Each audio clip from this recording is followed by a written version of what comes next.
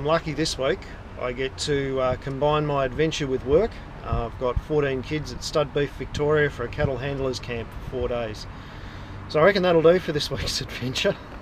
We're going to be getting up at 4:30 in the morning and looking after cattle all day every day and showing them and having lots of fun. So I'll try and get some snaps during the event. I can't show any kids, of course, but I can show you the animals and all the activities that happen. Hope you enjoy the ride.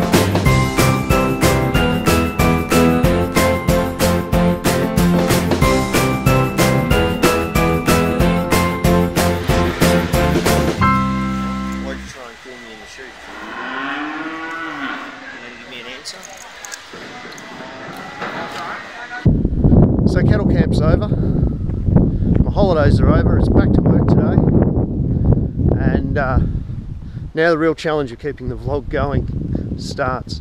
I just want to thank the people from cattle camp, particularly Stud Beef Victoria, all the trainers, Fiona particularly, who was my trainer. She was absolutely awesome. Couldn't help but notice the photo op here.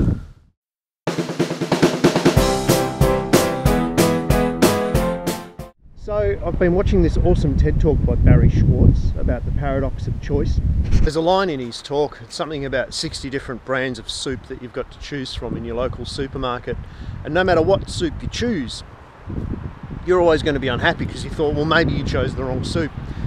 And you think about that simple analogy and you apply it to your life, to your job, to your career, to qualifications. I mean, how many jobs are there that people say that you should go for and aspire to? No one aspires to be really good at the one thing, and that's something that I got out of cattle camp this week, is that you can spend a whole day learning how to tie knots perfectly. You can spend a whole day learning how to shampoo a cow properly for the ring, and the satisfaction that you get out of that is immense. You think it sounds stupid, but it's a meditative process. So this week I'm going to choose one task to do, and I'm going to get really, really good at it, and I'm going to practice it and practice it and practice it. I'm going to meditate, and that's going to be my answer to this whole Barry Schwartz paradox of choice thing.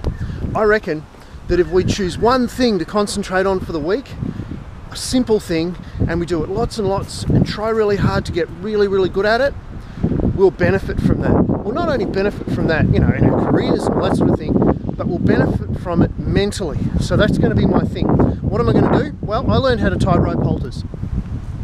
So by the end of the week, I'm going to get so damn good at tying rope halters, I'm going to put a how-to video on YouTube, and let's see how far it can go.